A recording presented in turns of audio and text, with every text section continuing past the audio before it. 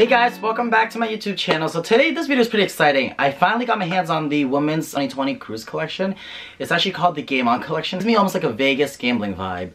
But let's get going. So I'm actually lucky. It actually doesn't launch until this week, the end of this week, I believe Friday. I was able to get my hands on it way before the launch. I still do have a few pieces coming in, but these are the first two pieces I received, and I just really want to get it out there for you guys so people that are already like trying to plan what they want and stuff, they can really make a solid decision. Let's go. So of course I have the new bag that came with that collection. This is absolutely gorgeous. Look at this.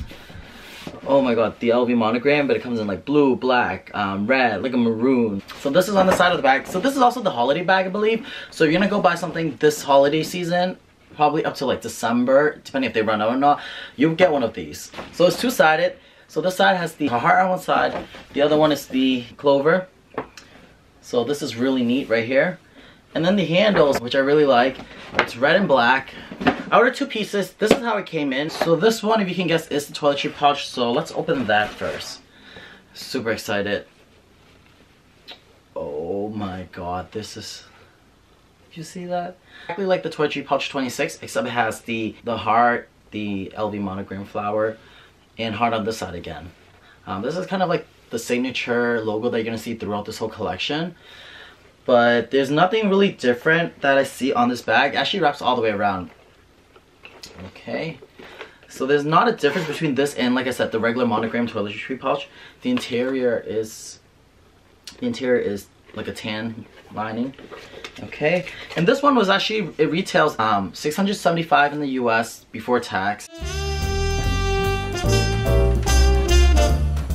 And it is a coated canvas, so I would obviously be careful. Anything with like color print on any Louis Vuitton pieces, I always am really careful with, because color transfer, or like if you use it pretty often, it's gonna get dirty, or it could honestly even chip.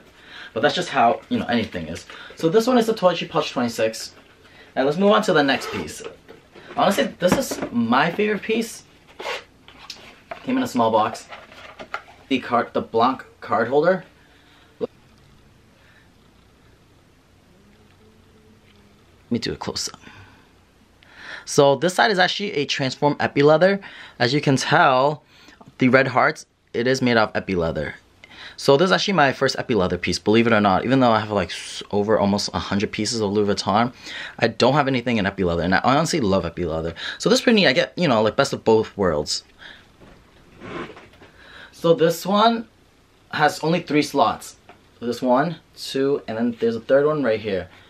And honestly, this is a really interesting card holder design compared to the regular card holders that Louis Vuitton makes. So the card holder is $430 US before tax.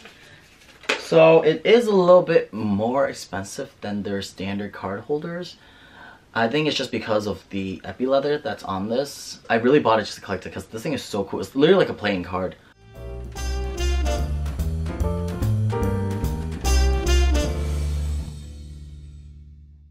I'm just gonna let you compare the sizes of these so you can tell.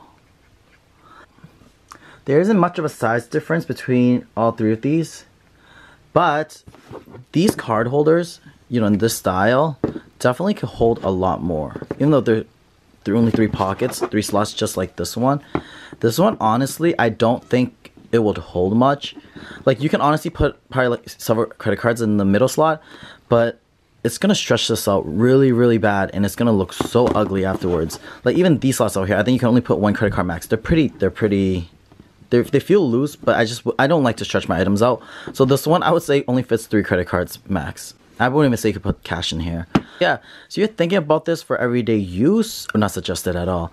If you're thinking between this one or a regular card holder like this one, I definitely go with this one, just because it's a lot cheaper and it definitely holds a lot more. So this one was about like $225, I believe, if I'm correct. It's around that price range. This is almost double. Okay, so you're really paying for the Game On collection, which I'm a collector, so that's why I needed to have one of these pieces. I'm definitely probably never going to use this, just because it's also white. Hey guys, thank you guys for watching. And again, don't forget to subscribe, because when you subscribe, it helps me make more of these videos. Don't forget to like, comment, share it. If you want to see anything else, have questions, feel free to drop them down in the comments below, or you can always follow me on Instagram and shoot me a message there as well. Okay, see you next video. Bye guys.